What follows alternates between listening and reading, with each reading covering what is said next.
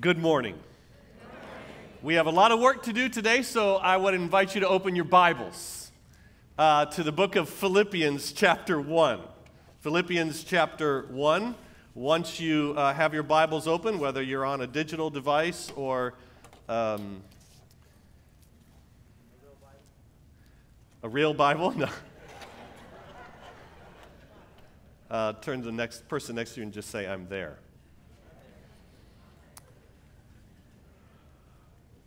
Series title that we've been talking about the last 4 weeks is How to Handle Life Transitions Gracefully.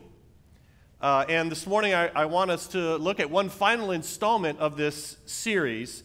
And I want to talk today about being grateful. I believe grateful to be kind of the secret sauce to dealing with life transitions in a graceful kind of way. And we've been learning, right, that we're never more teachable than when we're going through transition. We're never more moldable than when things come into our life that we didn't expect, that we didn't want, or maybe we invited and then we decided we didn't want them, and we're in the midst of a difficult transition. And the fact of the matter is that every one of you in the room is either going through a transition, has gone through a transition, or are going to go through a transition. Come on, somebody shout something. Yeah, and this is a scary thing because we started this series by surveying everybody. How many of you love change? And like 3 hands went up. So this is a problem, isn't it? Because to the degree that you embrace change, to that degree, you will grow. Because your growth is a function of how you handle life transitions and change. So we've been talking about change and transition this whole month, and we started by talking about it in our personal lives, and then we talked a little bit about how family can be involved in a lot of change and transition, and then last week we just tackled the elephant in the room, the leadership transition that's going on right now, right here, today in the room, the leadership transition of your lead pastor. Somebody say, uh-oh. And we discovered, though, last week that God uses change to expand His kingdom. Amen? That when change comes introduced into the Bible, from the Old Testament all the way through to the New Testament, that God introduces leadership changes because He wants to expand His kingdom and expand His fame. And so even this leadership transition, as much as today is an uncomfortable day for me because I had to do all the announcements.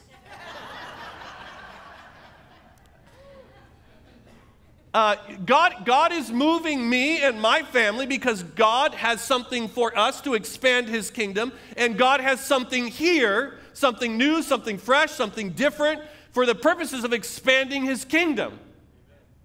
Ooh, you got to say, give me a good amen for that one, or I can't preach my sermon for today. Like, you have to believe that.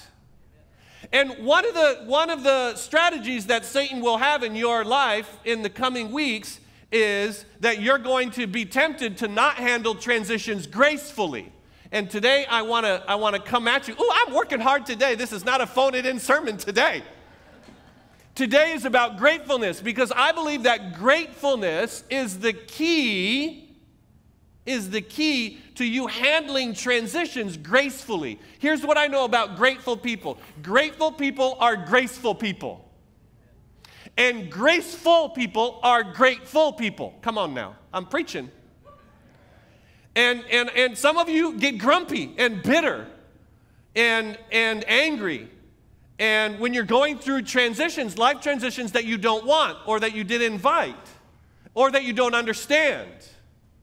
And we talked about that, haven't we? We've talked a little bit about we don't understand why God does everything that God does. But the better, more important question is, God, what do you want to teach me? How do you want me to handle this transition? How do you want to change me and transform me so that I become a better, clear reflection of your grace and your mercy in my life, and your kingdom is expanded? So for a few minutes today, I want us to look at this text in Philippians. I've titled my sermon today, I'm Thankful. Say these 2 words with me. Yeah. Can you honestly actually say that about your situation right now that you're going through? Can you honestly say, about the transition that you're going through or that you have gone through or that you're about to go through, the difficult ones especially, can you honestly say, I'm not like talking about the Sunday face that you put on when you get out of your car and come on Sunday morning. I'm talking like, can you genuinely say that you're grateful? Because to the extent that you can, you will handle the transition gracefully.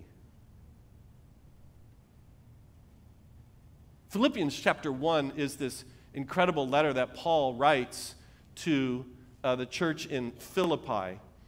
He's writing, by the way, from prison. So he's not in a great spot, is he? How many of you would love to end your life in prison? I never really thought to ask that, but he's not in a good place. He's in prison. And yet I want you to see how he's looking at his current situation and circumstance. And when he looks back at his time in Philippi, he's full of joy. He's full of gratitude. Philippians chapter 1, verse 1, Bible's open. Paul and Timothy, servants of Christ Jesus, to all the saints in Christ Jesus at Philippi, together with the overseers and deacons. Grace and peace to you from God our Father and the Lord Jesus Christ. Verse 3, I thank my God every time I remember you. In all my prayers for all of you, I always pray with joy. Say joy. Because of your partnership in the gospel from this day until now, being confident of this, that he who began a good work in you will carry it on to completion until the day of Christ Jesus. I want to just stop here for a minute, just remind us a little bit of historical data on Philippi. Philippi was the first Christian church in Europe. It was planted by the Apostle Paul on his second missionary journey around AD 50 or 51. The city of Philippi was located about 10 miles inland from the coast, directly northwest of the nearest port city.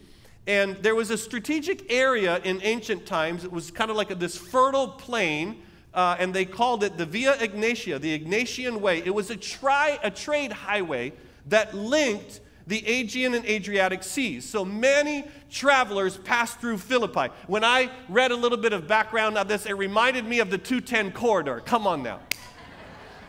That's our version of the Egnatian Way. We are in the middle of this. We connect different places.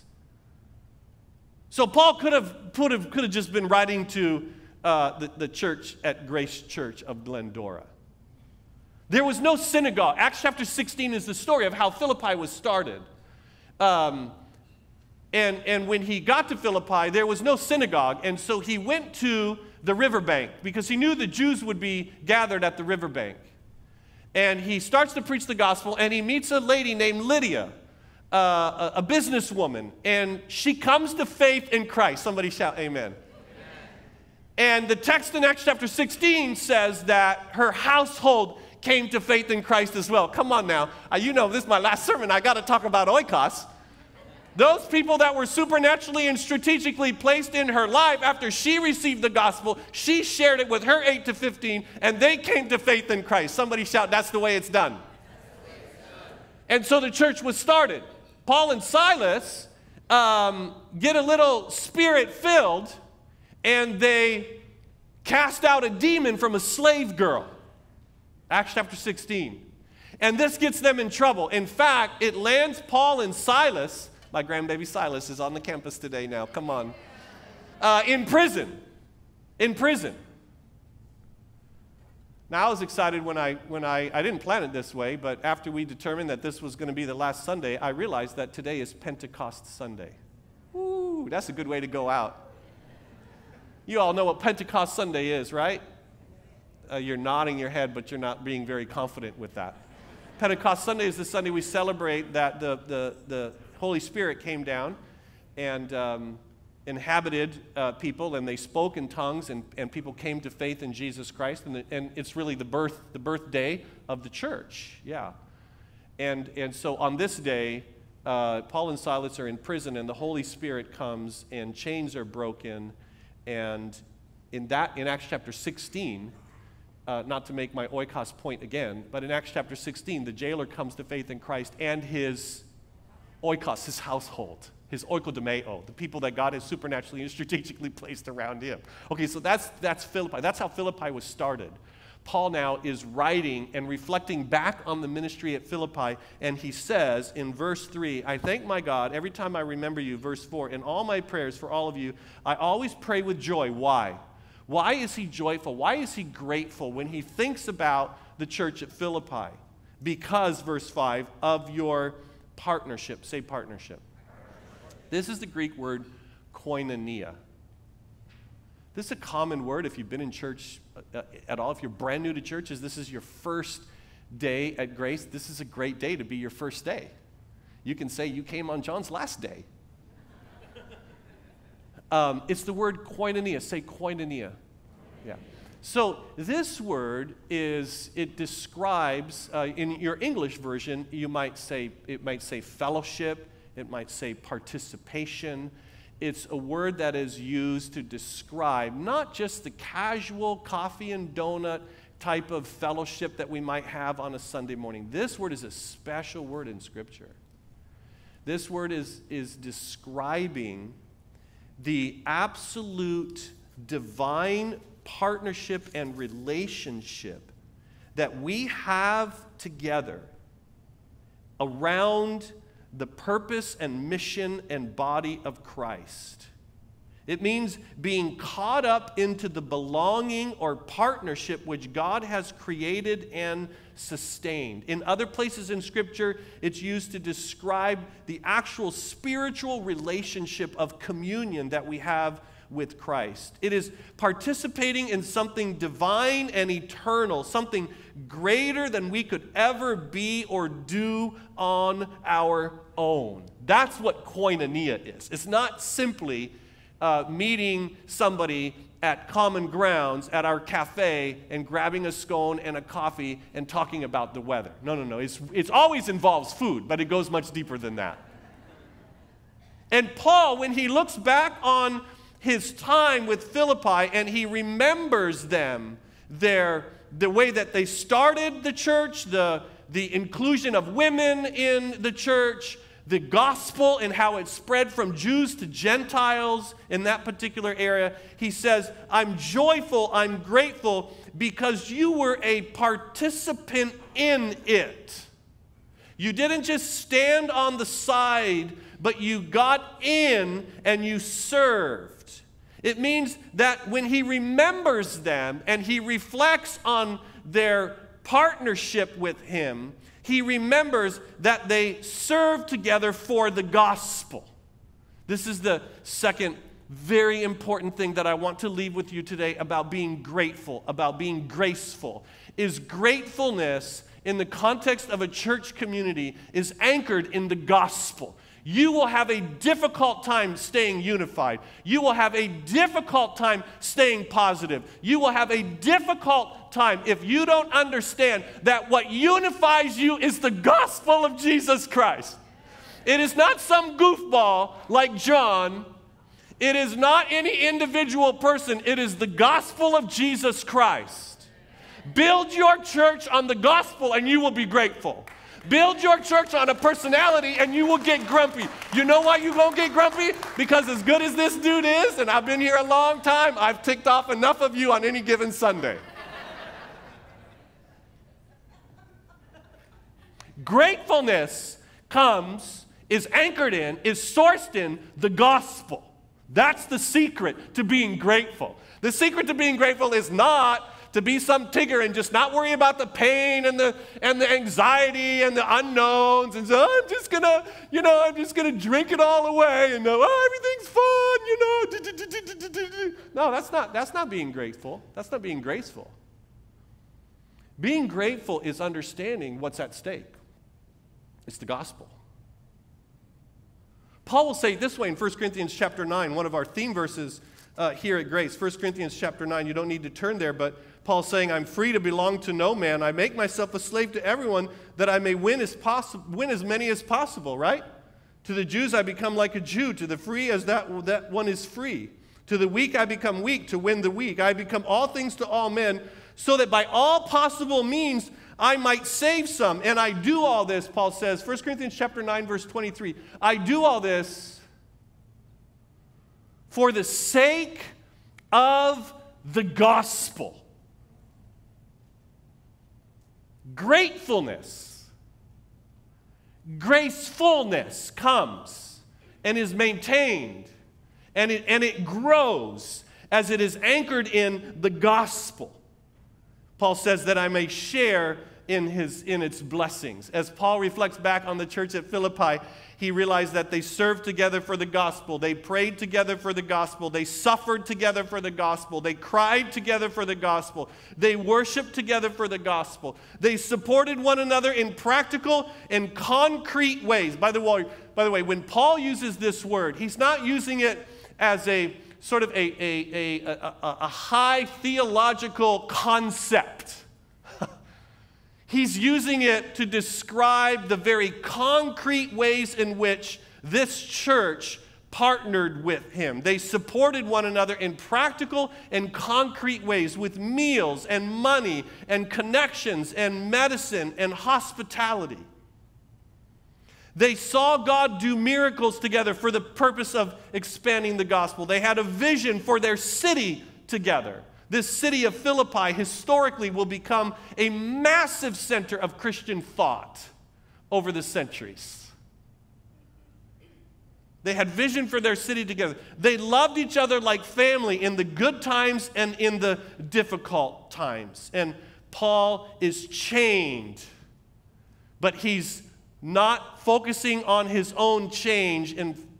He's in fact focusing on the fact that as he looks back on his ministry with Philippi, he is joyful, he is grateful because of the partnership that they had.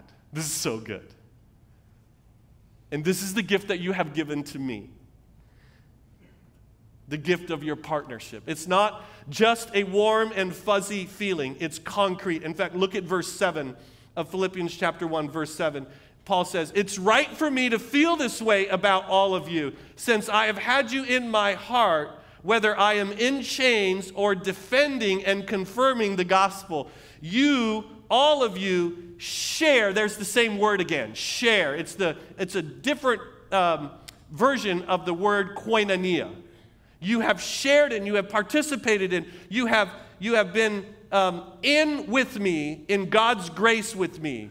And verse 8, God can testify how I long for all of you with the affection of Christ Jesus. Paul was very concrete when he thought about the joy and the gratefulness of this church because they had participated with him. He's not just speaking in general pastoral terms. There is a concreteness to his memory. They gave money. They put him up in their homes. They opened their homes. They showed up. They stood strong. And when he's reflecting back on their partnership with him, it brings him great joy. I don't for a moment claim to be anything like the Apostle Paul, and I certainly didn't plant this church. But you have done the same for me. And with me, and alongside of me. You have given me the gift of your partnership, your fellowship, your communion. You have shared your life with me around the gospel. And when I think of you, I am grateful. If you're in the house today and you have been a part of our elder board, in the past or in the present, I want you to stand for just a moment. If you have been an elder in the past or in the present, we have some former elders in the house today. Grace family, would you just give honor to these men?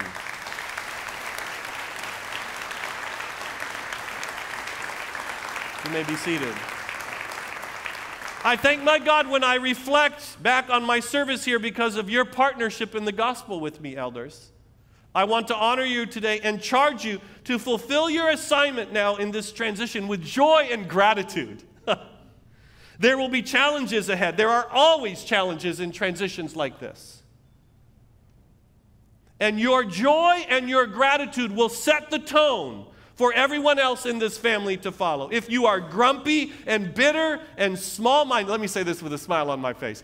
If you are grumpy and bitter and small-minded, you will make room for the congregation to follow you into those spaces. If you are joyful and grateful for the honor of serving and leading this gospel ministry, even when it gets difficult, people will see in you your gratefulness. People will see in you your gracefulness, and they will follow you in that. Come on, somebody shout amen. Amen. This is the secret sauce to dealing with life transitions gracefully. Isn't it interesting how almost every one of us in the room can very quickly find something wrong that's in a situation? In fact, as I reflect on the Apostle Paul, not to get all theological on you, but to get theological on you for just a moment, the Apostle Paul is in prison. In fact, this was not in my manuscript. Verse 12 of chapter 1.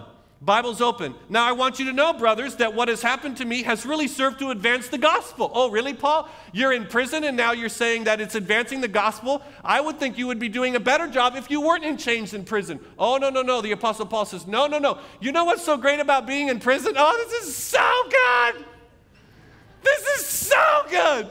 Some of you in the room are in a situation and you feel like you're in prison. You feel like you're in chains. You feel like everything is falling apart around you and you're like, oh man, if I could just be there, if I could just have that job, if I could just have this house, if I could just be married to this person. No, you don't say that, would you? If I just had kids like they had kids, then I could expand the gospel of Jesus Christ. You know what the Apostle Paul says? Okay, I'm going to read it to you so that you know exactly what he said. As a result, he says, it has become clear throughout the whole palace guard and to everyone that I am in chains for Christ. You know what? You know how Paul looked at his chains? You know how Paul looked at his bad situation? He's like, you know what? This is great for the gospel. You know why? Because they're chained to me. They don't have a choice. They got to come feed me. They got to come hang out with me. They got to come be because I'm in chains. I'm a prisoner. And so the gospel now is being spread despite my chains. And Paul says, I'm not going to complain. I'm not going to be bitter. I'm not going to whine. I'm not going to think about all the things that have gone injustice for me. I am going to choose to be grateful. Why? Because the gospel is going out.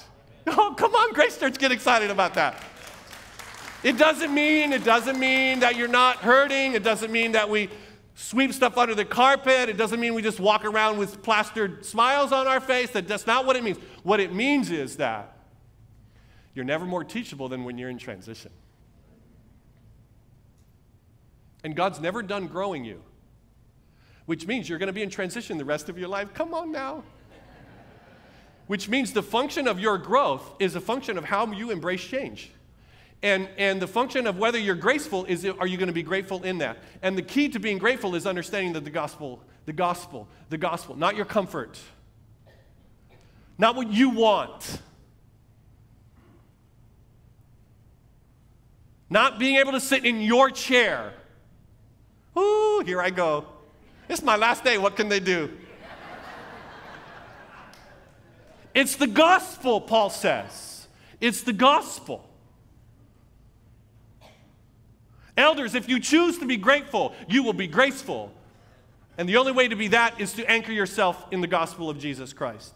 If you're in the room and you're a staff member or you've been a part of our staff team in the past, there are a couple of you in the room that I've noticed that I'm not going to look at because I'm going to start crying, that are in the room. Stan Smith is in the house today. Come on now.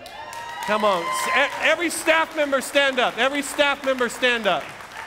Every staff member stand up. I got Jeff Ellsworth in the house over here. Former worship pastor at Grace Church. Jan Wagner. Stay standing for just a minute. All staff members are standing up. Yeah. I thank my God. Stay standing. I thank my God when I reflect back on my service here because of your partnership in the gospel with me.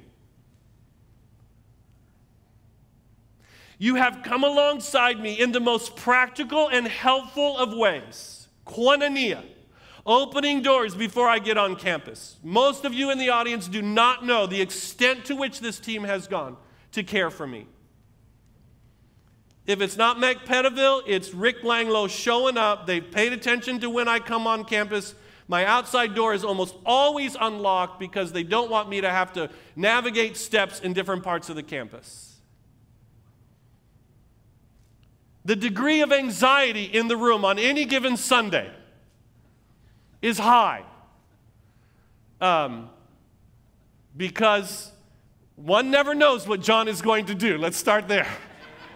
One is concerned that if John does something crazy, John might fall. You have shouldered the burden of my unseen and sometimes seen disability. You have carried stuff for me. You are always sitting on the edge of your seat prepared to help me if I fall down or just do something that isn't in the service order. Come on. So I thank my God when I reflect back on my service with you. Together we have seen God provide and protect and lead and guide us through each week. And when I think back, I'm grateful for each of you and how you have expressed the goodness of God to me in the most practical and concrete and koinonia kinds of ways. And for that, I thank you. I thank you. I thank you. Please, family, would you put your hands together? Come on, give me a deal. I got something. Yeah. Woo!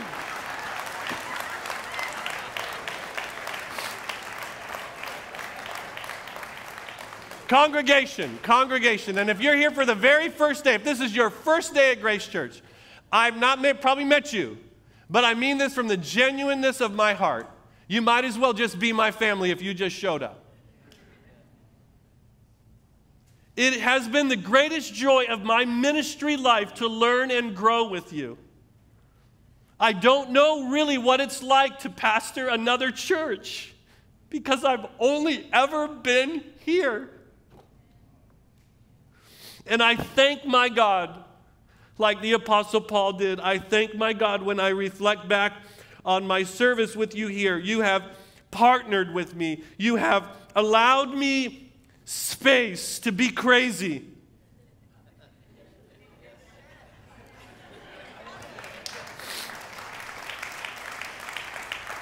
You have encouraged me to be myself in the power of the Holy Spirit. And no pastor can ask for more than that from their congregation. You have loved me so well. You have learned with me. You have given me the gift of followership. You've given me space to learn and grow and fail and succeed and so much more. And I will miss you.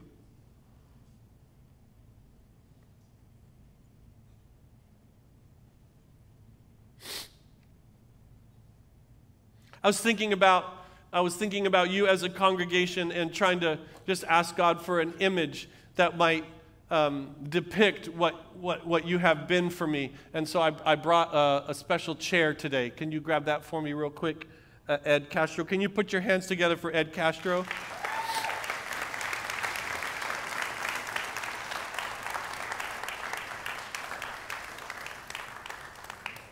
I haven't tried to headline my disability here because I want to headline my life in the grace and mercy of Jesus Christ, not a disability. Come on, somebody say something. And some of you who know me a little bit closer know that I can be a little stubborn. Say stubborn. And when it comes to my disability, I can tend to be a little stubborn. A while back, it became difficult for me to exercise by walking even, and so we ended up, my wife and I ended up at an expo, and we bought this. It's called Freedom Chair. Say Freedom Chair. Freedom. I love the title of this chair because there's a lot of different ways that I could look at this chair. Right? Come on, say yes. Yeah. But every time I sit down in it,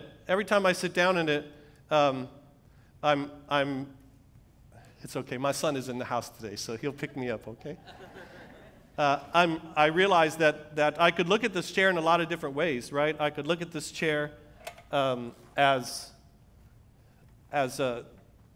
something that is restrictive to me, doesn't allow me to, walk and run and do things that I love to do.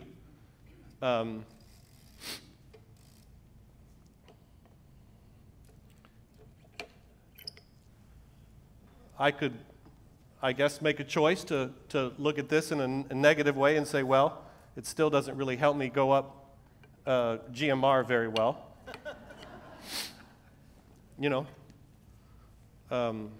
Who needs a seatbelt, right?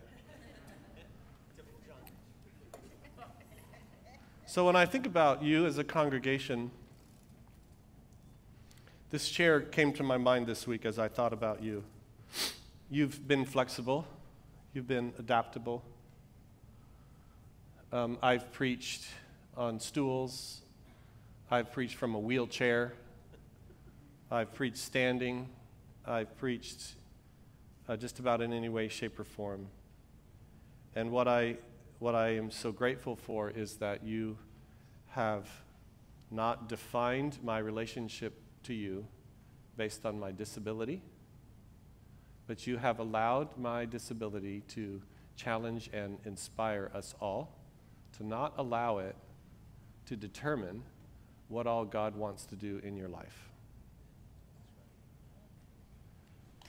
Amen? I've never really preached on the road before,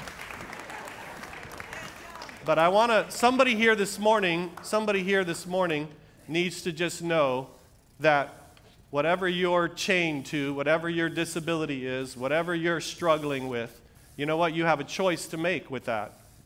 You can allow it. You can be bitter about it.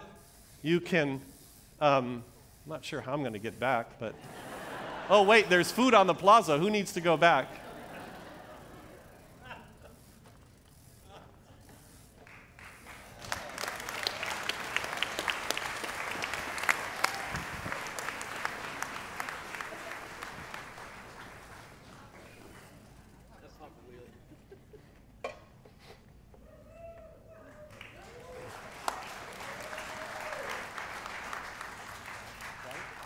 All right. Good job.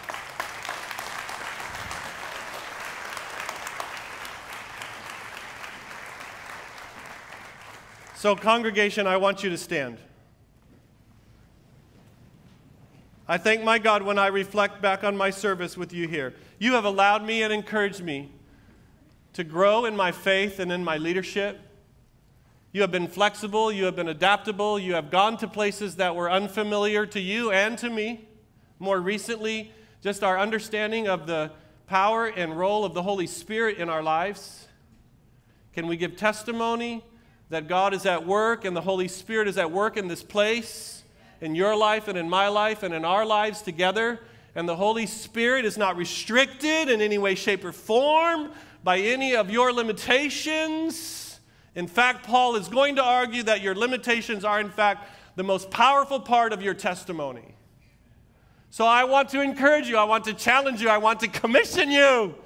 You are full of the Holy Spirit. You are the church.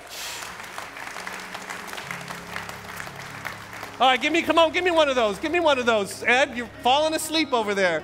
Come on, give me another one. Yeah, here we go. Yeah. Let's do one more just because I love you so much. Yeah. All right, sit down. I need two more.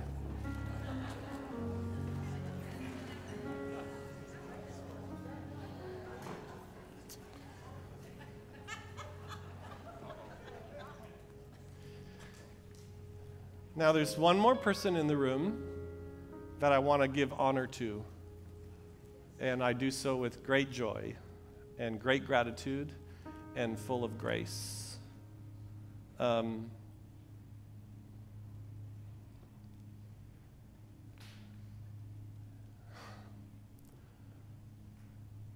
Pastors' wives oftentimes are told what they have to do in a church. And that can be difficult when that doesn't match or align with the way that God has created that particular individual. And my wife is in fact the most remarkable woman on the planet. She has served alongside me, using her gifts and her personality. And God knew that I needed her partnership in ministry, and God knew that Grace Church needed her partnership in this ministry. And so for just about 30 seconds now, I'm going to do something that really my wife hates. Early on in my ministry here, the elders were very clear that the role of my wife was to love me and to use her gifts to serve the body of Christ the way that God put her together. So just somebody say amen. Now I'm going to let you clap in a second. Just hold on. So, Carolee, for just a moment, just a brief moment, allow me to take the spotlight and just shine it over to you for just a minute. You are remarkable. Your quiet leadership behind the curtain, behind the scenes, has allowed me to do what I do. You are wise. You are discerning. You are kind. You are compassionate. You are full of the Holy Spirit. When people see you on our campus, they have no idea of the sheer power in your being through the Holy Spirit.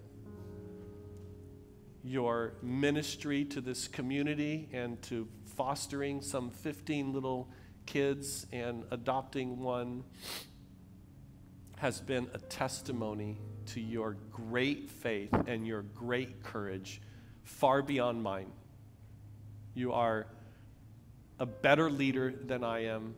You are a more faithful follower of Jesus Christ. I aspire to be like you in your faith and in your walk.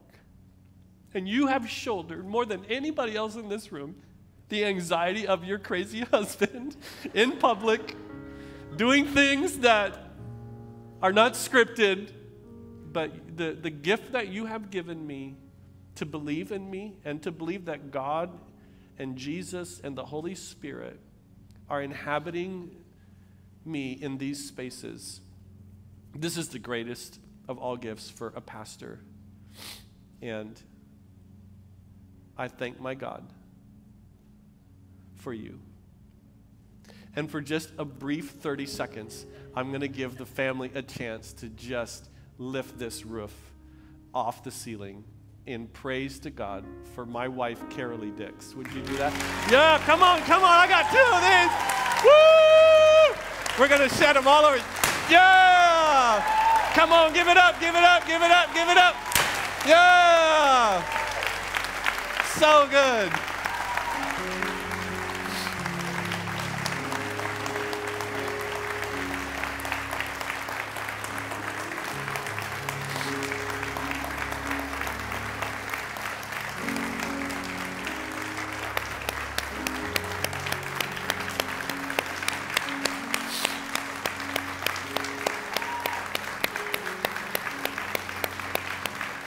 So good. Thank you. See, now that I've gone long, I can blame you all for clapping so long.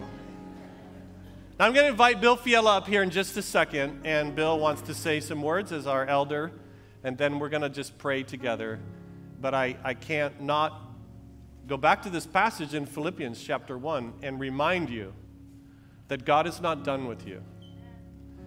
Philippians chapter 1, verse 6b says, being confident of this, that he who began a good work in you will carry it to completion until the day of Christ Jesus. God is not done with Grace Church. God is just beginning with Grace Church. Amen?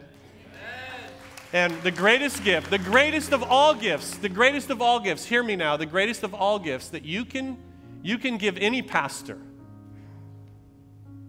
the greatest of gifts that you can give any pastor is this gift that Paul mentions in this verse. A confidence that God who began a good work in you will carry it on to the day of completion. And I just want to remind you again, this will always be my home church. This will always be the place that God used in my life and allowed me to serve here for so long. This place will always be home and always be special. And I have every intention of coming back, whether I'm invited or not, to preach a couple sermons and to cheer you on and to encourage you. Because like the Apostle Paul, I want to say to you, I'm confident of this, that he who has begun a good work in you will carry it on until the day of completion, which is the day of Christ Jesus. Amen? Amen. Paul finishes this last little section by saying, and this is my prayer for you, that your love may abound more and more in knowledge and depth of insight, so that you may be able to discern, right? Practice. You may be able to live out, koinonia, what is best, and may be pure and blameless in the day of Christ, filled with the fruit of righteousness that comes through Jesus Christ, to the glory and praise of God. God, thank you for your church. Holy Spirit, thank you for this Sunday that we call Pentecost Sunday, a Sunday that we are reminded to invite you again and again, to anticipate, to wait for you to come. And we're praying, God, that you would come again and again. Holy Spirit, come again and again and fill us and guide us and lead us to expand your kingdom through the gospel. We are grateful. We are joyful. We are full of grace because of what you've done for us.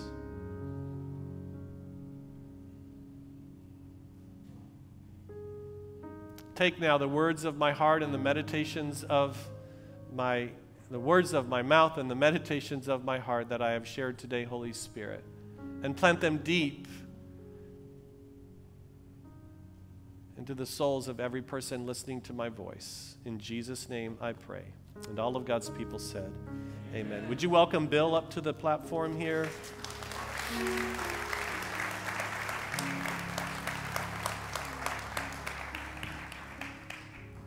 Good morning, family.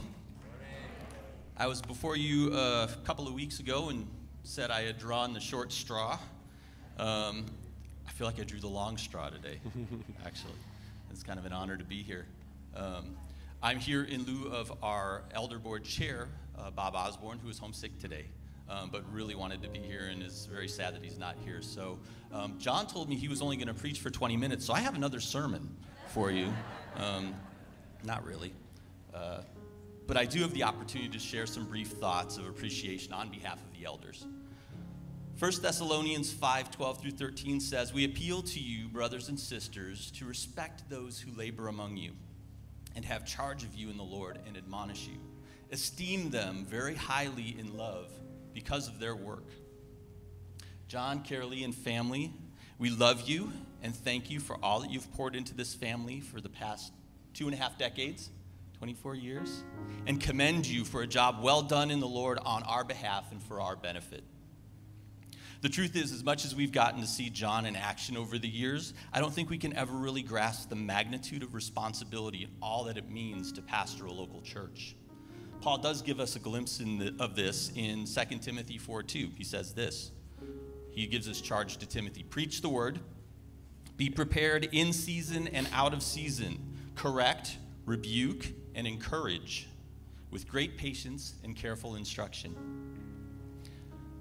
Pastor John, you've preached the word. Thank you. How many times have we heard John say to us, let's open our Bibles too, before he said anything else? And I once heard someone describe it this way. Growing up, I can remember my mom making 2 or 3 really special meals that were really memorable meals. But I know throughout all of my years growing up, I ate well. And I was always full. Thank you, John, for consistently providing us with solid food. And for sharing your joy in uncovering the word for us. This is so good.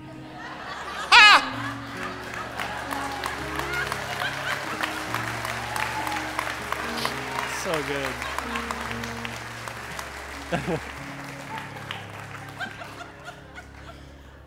And thank you for sharing your authenticity just as you did again today, for letting us live your story with you and interweaving that with the story of the church and of God.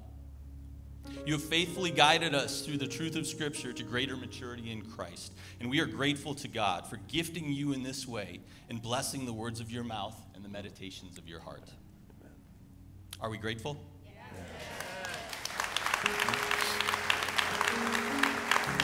Paul told Timothy to be prepared. John, thank you for being faithful and ready when you were called upon, from being an associate to being the lead pastor of this church in a very hard time for this church. Tremendous pain and tumult, and you were ready. You were prepared for the call. Another version of this phrase says persistent, be persistent. As lead pastor, you've regularly reminded us to stay on mission, equipping this church family to win the lost. And thank you for introducing me, I don't know, many of you probably as well, to the idea of oikos. Frankly, the idea of sharing the gospel for me can be a little bit anxious. And the idea of oikos just makes it all that much more doable. Thank you for introducing me to that.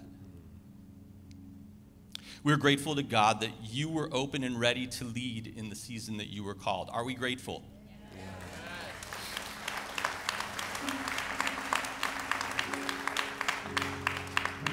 Be prepared in season and out of season. The version I read says, whether the time is favorable or unfavorable. Right? For 2.5 decades, you've shepherded this church through times of victory, like the successful campaign to become debt-free as a church. Yeah. How many of you remember baseball bats and golf clubs knocking those one at a time, those boxes off of the stage? Right? That's great. But also the challenges of unhealthy leadership and division that preceded you as your role of lead pastor, and the navigation of a long season of healing and restoration for this church. You oversaw the creation of bridge services, which didn't quite work out as planned. Of outdoor services and singing behind plastic shields during a pandemic that we never could have anticipated. To our current 11 o'clock service that has been, frankly, more than we could have imagined. Late nights, early mornings, long meetings, a short greeting before service as you prowl the sanctuary. There's a season for everything. And John, you can rest in the knowledge that God has used you through the hard seasons and the good seasons. And sometimes the hard seasons are the good seasons.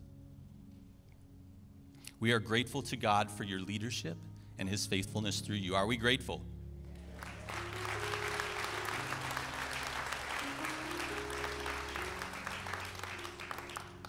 Paul charged Timothy to correct. In my version, it says convince.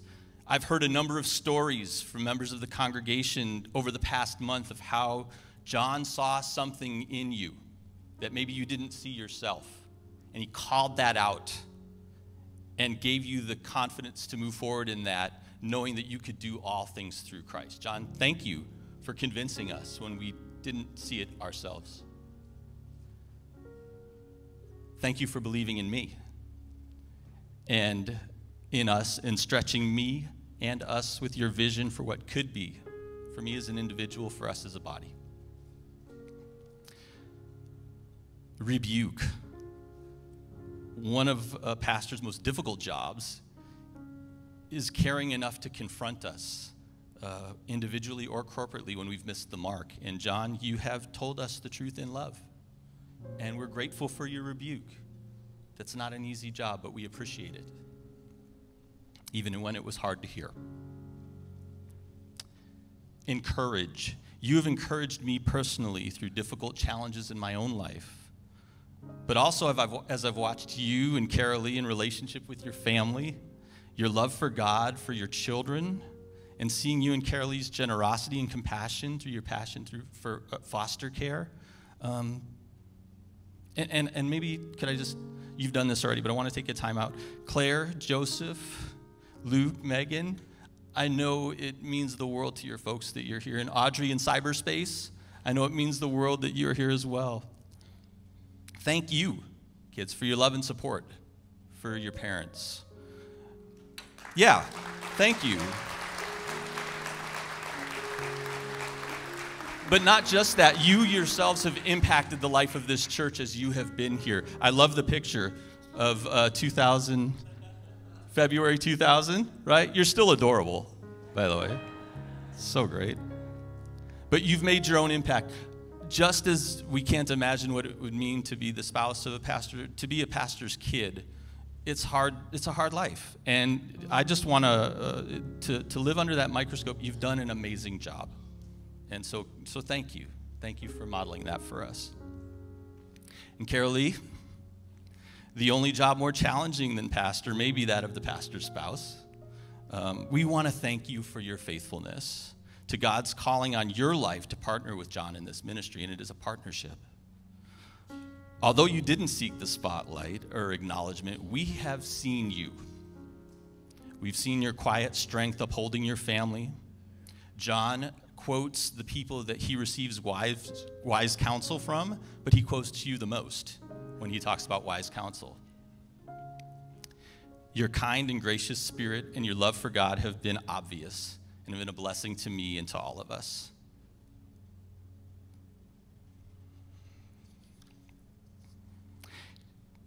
Dick's family, you've done all this with great patience and careful instruction. Thank you for your commitment to submitting Grace Church to the direction of the Holy Spirit and for modeling what it looks like to strive to be Spirit-led in your own life. You walk the talk. John, I love you. You're my friend. And I'm grateful to God for you. Are we grateful?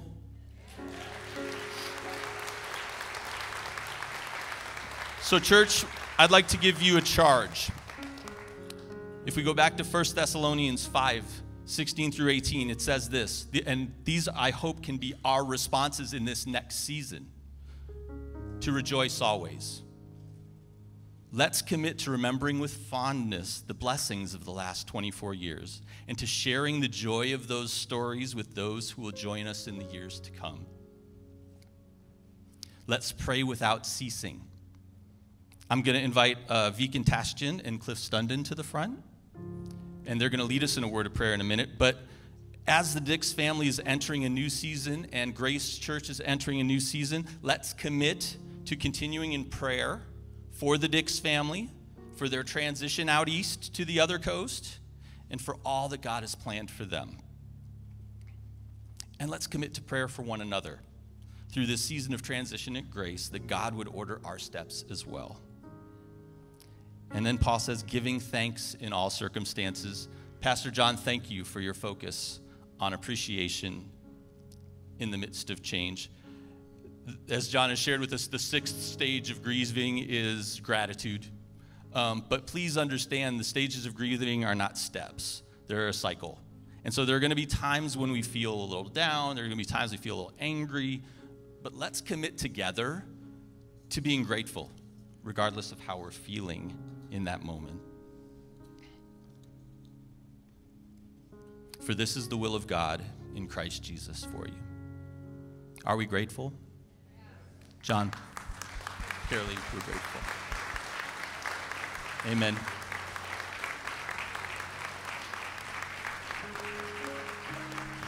Invite them, members of the congregation, to come and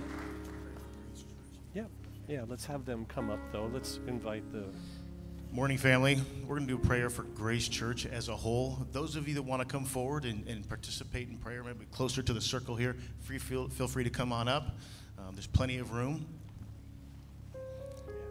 You can just stand if you like, sit, whatever your posture is, that's fine. Yeah, come on. Yeah. We got plenty of space. Keep coming.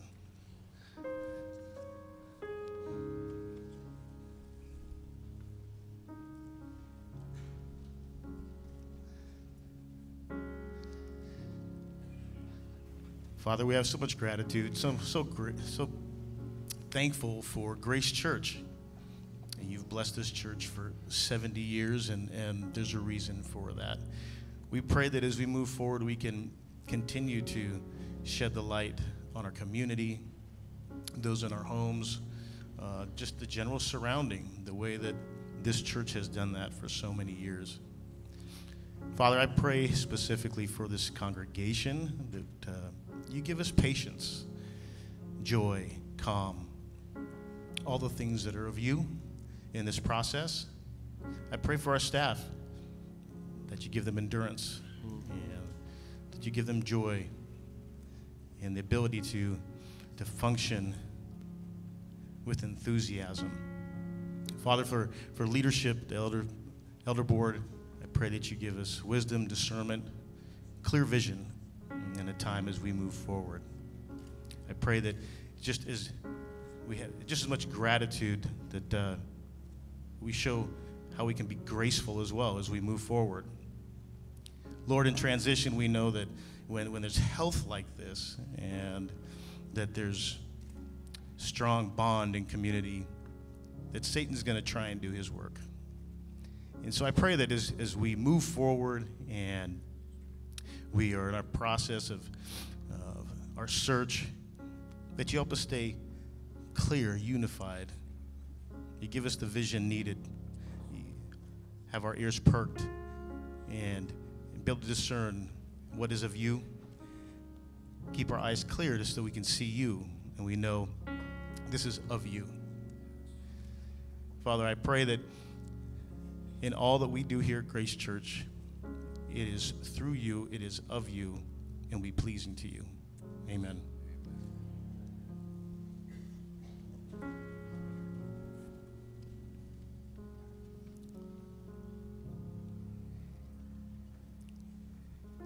Lord Jesus, over 20 years ago, the leadership of Grace Church of Glendora faithfully prayed that you would provide us with a pastor that would fulfill the needs of our church family and to take us to the next steps in growing spiritually and winning the lost. We thank you for their vision. As a result, we have joyfully experienced and embraced the fulfillment of their prayers in John and Carol Lee through their humility, their leadership, their personal example of what you've called all of us to become. Lord, we are deeply grateful for you leading them to us. Everyone present here this morning is somewhat saddened, but at the same time excited for their future and what you have prepared for them.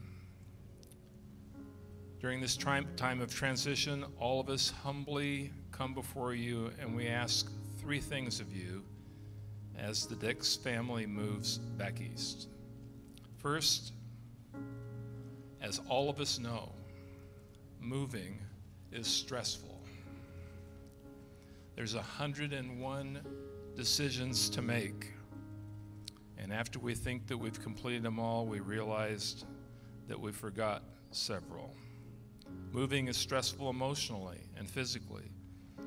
So we ask that you keep them safe as they pack and as they travel to their new home in Maryland. Secondly, that you lead them to just the right church family, and that you continue to bless their marriage and provide little Nia with friends and teachers that would complement her parents' instruction in the love and the admonition of the Lord. And finally, that you would keep them strong and healthy, especially Pastor John, as they venture into the next chapter of their lives together. We cannot thank you enough, Lord, for how you've provided for the Grace Church family and the Dix family. And we are excited for their future and for ours. And all God's people said,